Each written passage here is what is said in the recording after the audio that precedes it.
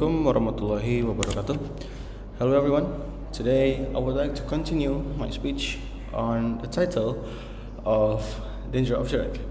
So last time we left off at the types of shirk, and now I will continue with the impacts of committing shirk. So committing shirk has several impacts according to Islamic belief.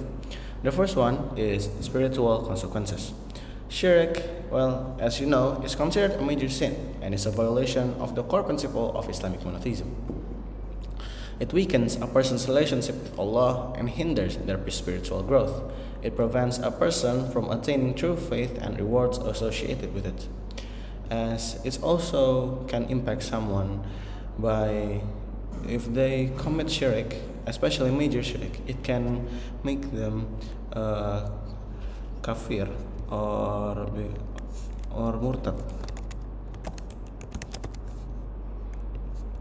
or in English would be apostate or other perverted or something like that. And the second will be nullification of good deeds. Committing shirk can nullify all the good deeds a person has done. In Islam, it is believed that associating partners with Allah negates a person's actions in rendering them futile and without reward. So committing shirk, like I said before, it can make someone perverted from Islam. So a person that is perverted from Islam, which means a person that is not a Muslim, or kafir, in other words, infidel, they don't get rewards no matter what they do. The third would be eternal consequences. Shirk is considered a grave sin in Islam, and it is believed that those who die while committing shirk will be deprived of paradise and be destined for hellfire in the afterlife. So they are not allowed to go to heaven at all because they are indeed kafir or an infidel, and they will be destined to go to hell. So in the afterlife, or in others say after the end of times or Qiyamah.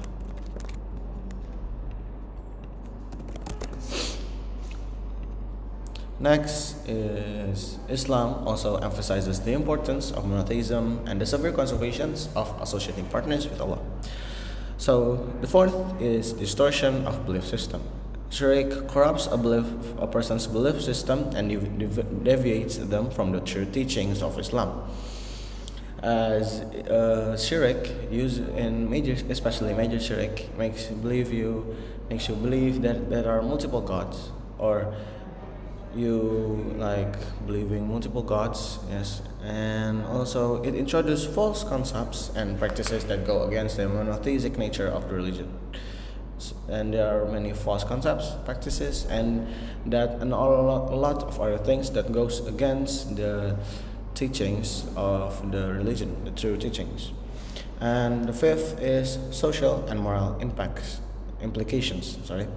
Committing shirk can have negative effects on a person's morale and social behavior. It can lead to arrogance, idolization of worldly possessions, and neglect of moral values. Shirk can also create divisions within communities and lead to conflicts and misunderstandings. And it is important to note that these impacts are based on Islamic beliefs and may not be applicable in other religious or cultural contexts.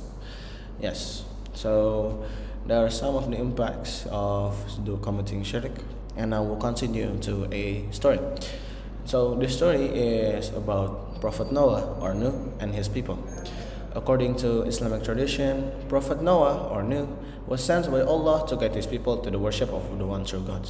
However, the people of Noah deviated from the path of monotheism and began engaging in various forms of shirk.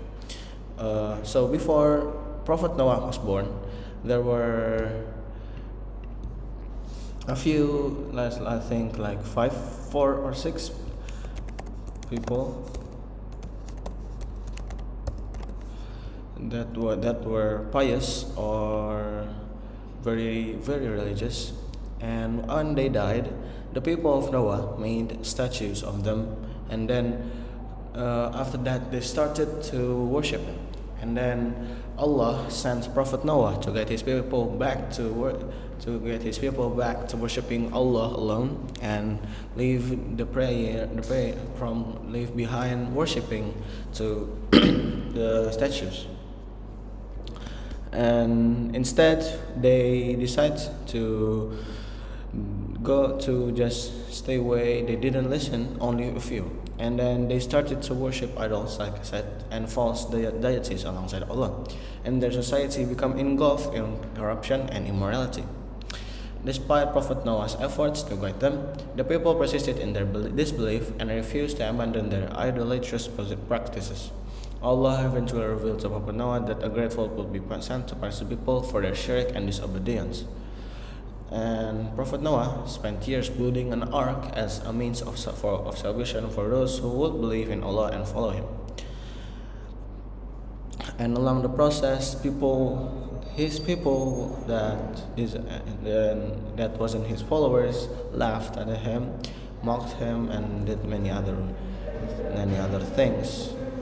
And when the flood finally arrived, only Prophet Noah and his followers who had joined him and on the ark, and also some animals were also there with him, were saved, while the rest of his people were drowned.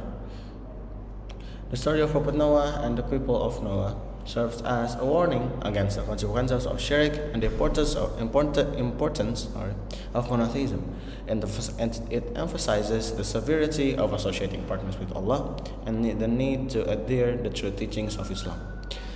And well, maybe it is all from me.